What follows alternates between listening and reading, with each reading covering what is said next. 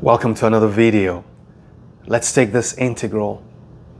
This is a nested radical of x.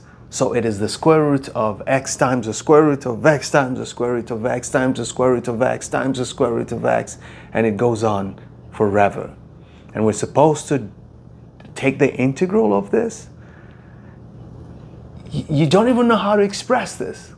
No, we know how to express it. Let me show you.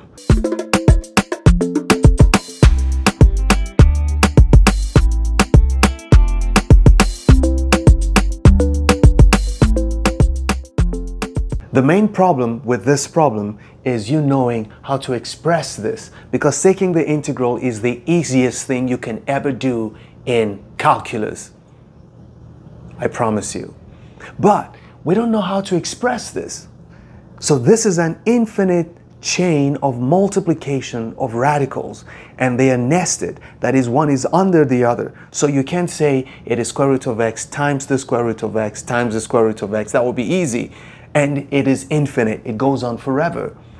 So let's try to simplify the integrand first. Find another way to do it.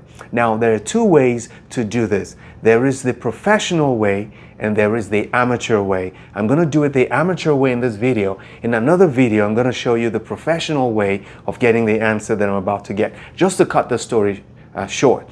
Another way to write this nested integral is just replace it with x.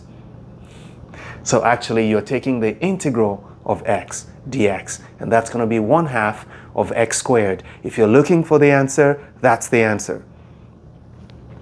How do I know this? You can replace this with x. Now, watch what I'm about to do. I know that this expression, consider the square root, watch this, of x times the square root, another one under, of x times another one under, of x times another one under, of x times, we just keep on going. It doesn't matter how many you write, because at the end of the day, you never stop. It keeps on going. Well, why don't we say, let y be equal to this integrand that we have.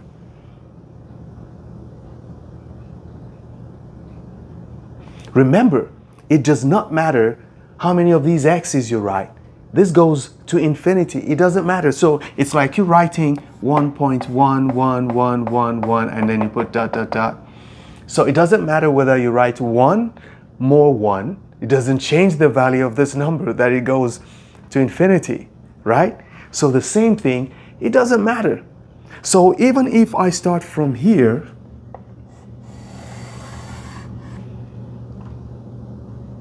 it is as if I'm just beginning, because this goes to infinity just as if I started from here. So even if I start from here, it is from here again to infinity. So I can actually write this as y is equal to the square root of x.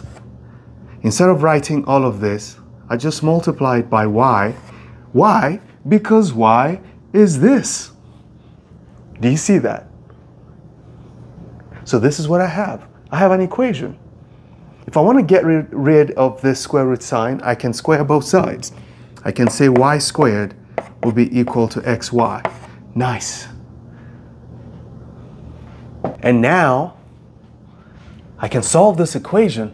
I can say y squared equals xy, so that y squared minus xy is equal to 0. If I factor out y, I get y minus x equals 0. So I have two possible answers. Y is equal to 0, or y minus x equals 0. So I have y equals 0, or y is equal to x. Now, like I said, this is the amateur way. I've spent all day trying to find a fault in this method. I can't find any fault. So leave a comment in the comment section if you think there's something wrong with what I'm doing. Although I'm going to make another video, so the next video is going to be the professional way of proving this, that this is equal to x. Okay, so I just got that y equals x. Remember what our y was. Y was the original problem, this integrand. So we can replace this with x. Oh, but we have the option of 0. Now look at the case of 0. Y can only be 0 if x is 0. Go back. The square root of a function can never be 0 unless that function itself is 0. So the only way this can be 0 is if if x is 0, then this would be 0, this would be 0. That's the only case. So this justifies my amateur method that y is equal to x. And y equals x, y equals 0 only if x equals 0. So it justifies that y is equal to x, because the only time y will be 0 is if x is equal to 0. Okay, I'm done. This is what I need. So I can go back here and take my integral. Let's go.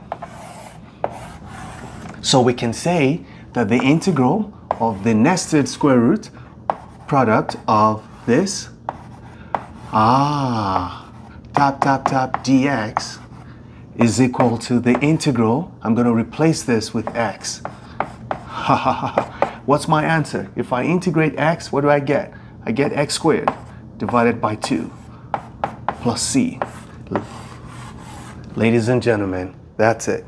Next video, I'm going to show you another way of proving that this is equal to x before we take the integral. Never stop learning. Those who stop learning have stopped living. Bye-bye.